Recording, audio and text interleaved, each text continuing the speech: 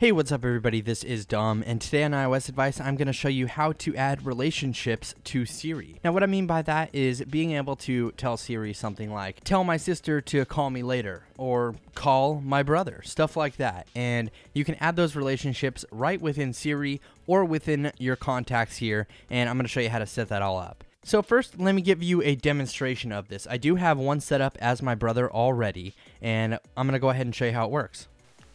Tell my brother to meet me at 6 p.m. Here's your message to Banana.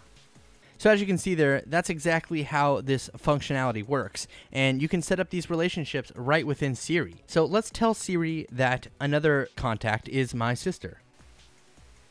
Cherry is my sister. Okay, do you want me to remember that Cherry is your sister? Yes. Okay, Dom, I've added this relationship. Okay, so as you can see there, it has added that relationship right below my email address. So we have brother banana, sister cherry, and so on and so forth. You can do things like that. Pineapple is my grandma.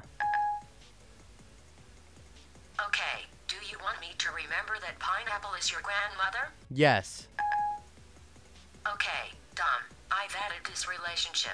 So that is pretty much the easiest way to do it right through Siri there, but like I said, you can also do it through your contacts. Now, in order to make this work, you do have to have yourself set up as a contact, and you do have to specify that to Siri. And you can do that by going into the settings here and going to General, then going down to Siri here, and you have My Info. If you tap on that, it'll allow you to choose a contact here. I have Dom Esposito chosen, and then you can back out. But after that, if you go into your contacts and you select your contact, tap on Edit in the top corner here. If you scroll down, you'll see that you have these relationship fields if you've already added them via Siri. If not, you can tap on the Add Field button and select a relationship to add there. But we already have this here. We can go ahead and tap on this name of the relationship on the side here, and we can select any of these different options: friend, spouse, partner, assistant, manager, other, parent, brother, all kinds of things. And we can also add custom labels too. So if you want to